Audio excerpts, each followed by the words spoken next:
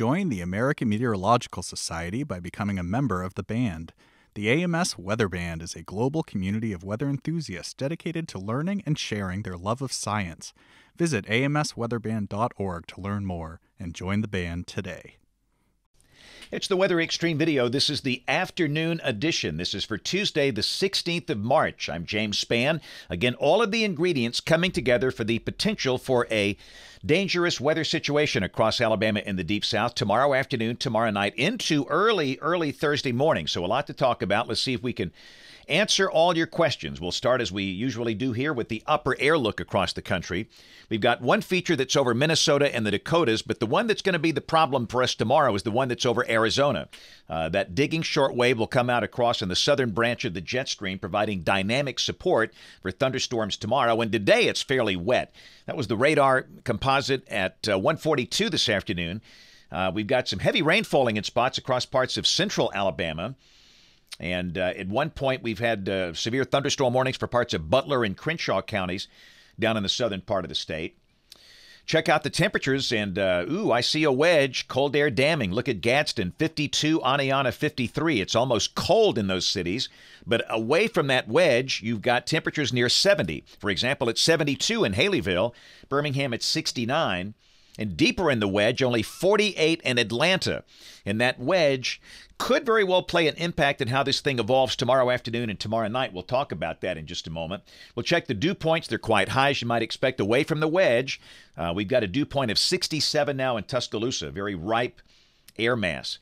There's the watch warning map. We got a flash flood watch for a few counties in southwest Alabama, southeast Mississippi, a winter storm watch for parts of the Oklahoma and Texas panhandles and southwestern Kansas, a winter storm warning for parts of southeast Colorado. Severe thunderstorms a possibility through tonight. From Kansas down into Texas, there is an enhanced risk north and west of Oklahoma City. And for Alabama, a low-end marginal risk. That's level 1 out of 5 through tonight. Maybe a few storms with gusty winds, small hail, but the threat is low. But needless to say, the focus is on tomorrow. This is the new Day 2 outlook for tomorrow from the Storm Prediction Center. A risk of severe storms all the way from Missouri down into Florida. And obviously the highlight will be in that moderate risk area.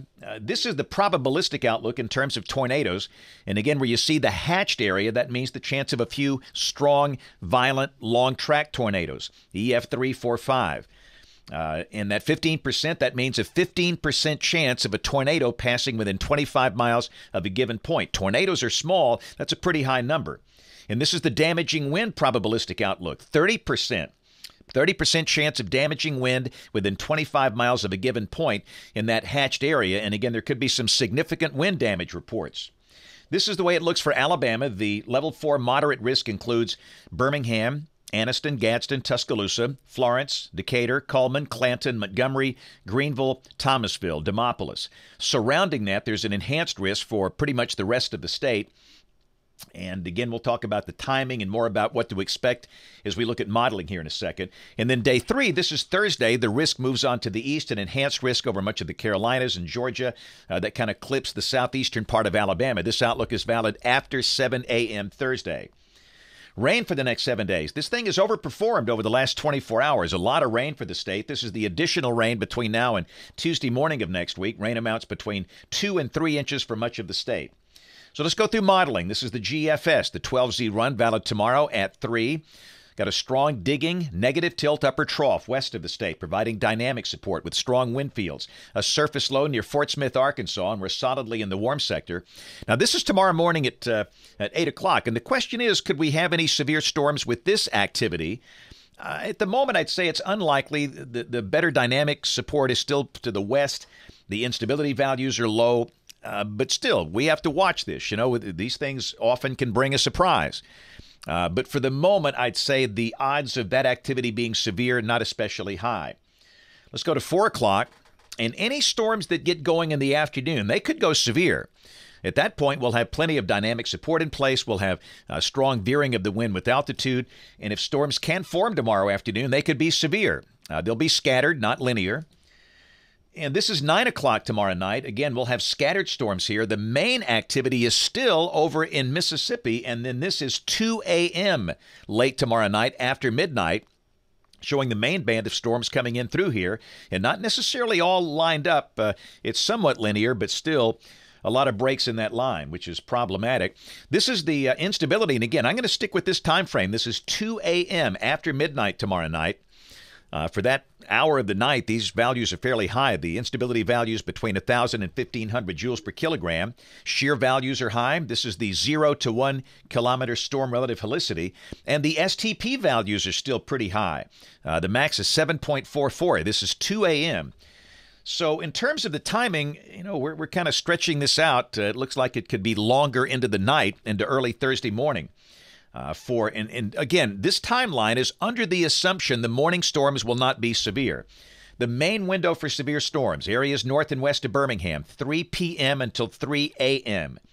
Birmingham, Tuscaloosa, Anniston, Gadsden, 4 p.m. until 4 a.m. And then from Montgomery south and east, 6 p.m. until 6 a.m. And if you're in Dothan, Abbeville, Ozark, you might see storms lingering through mid-morning, maybe 9, 10 o'clock Thursday morning. And again, all modes of severe weather possible, the possibility of large hail, damaging winds, tornadoes, and again, the chance of a few strong, violent, long-track tornadoes. A dangerous situation. We don't say that to scare anybody, but it's the way it is. It is what it is, and this happens sometimes in March and April here. And again, the encouragement is for you to help us spread the word to people that don't necessarily pay attention to weather. Let them know that this is a dangerous situation. They've got to have a way of hearing warnings, not a siren. Which is what most people think they're going to hear. Know where they're going. Think about where's your safe place. Do you have helmets?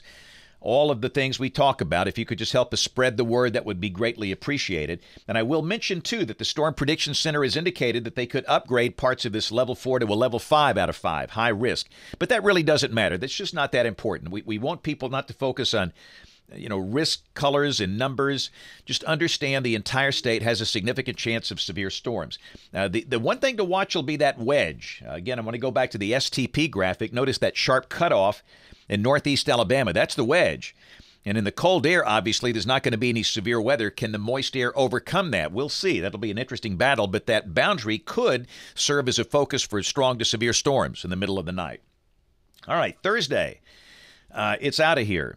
Thursday will be cloudy, cooler, rain and storms ending during the morning. Maybe some lingering showers over North Alabama, highs in the middle 60s. This is Friday.